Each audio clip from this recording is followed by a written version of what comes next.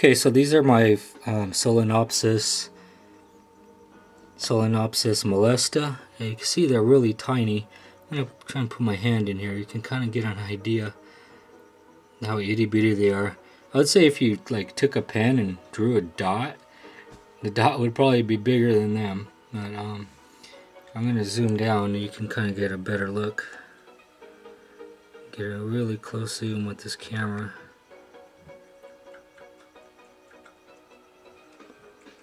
The queen is here somewhere.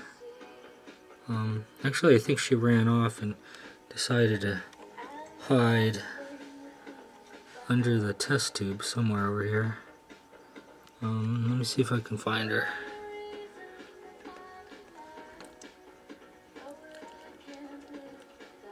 Yeah, she's hiding under here.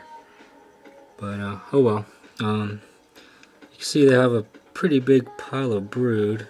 I don't know, I guess right now it's spread out about the size of my thumbnail almost.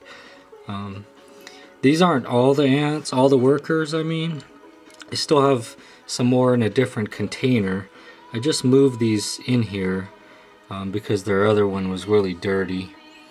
And they're so tiny that it's almost impossible to move them by hand manually. So I have to just kind of wait until they go into a test tube I have in there, and then just little by little I dump them over here into this one. Let me try and see how close I can get.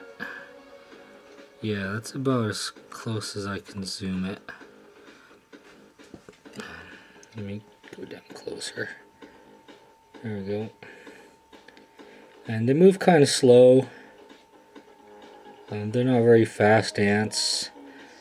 And even though they're a fire ant, they're just so itty bitty that I've never actually felt a sting from them or anything. And let's go over here. See, they just kind of cruise real slow. They're not shy. They don't really run away when you open their container or do anything. I mostly feed them mealworms. They like honey. They love chicken. I give them a lot of chicken. Just pretty much table scraps. They go for it all. There you go. And this container is like 6 inches by 4 or something like that. That would be my guess. Anyways, one last look at these guys. And, well, that's it. Thanks for watching, and I'll see you guys around. Bye.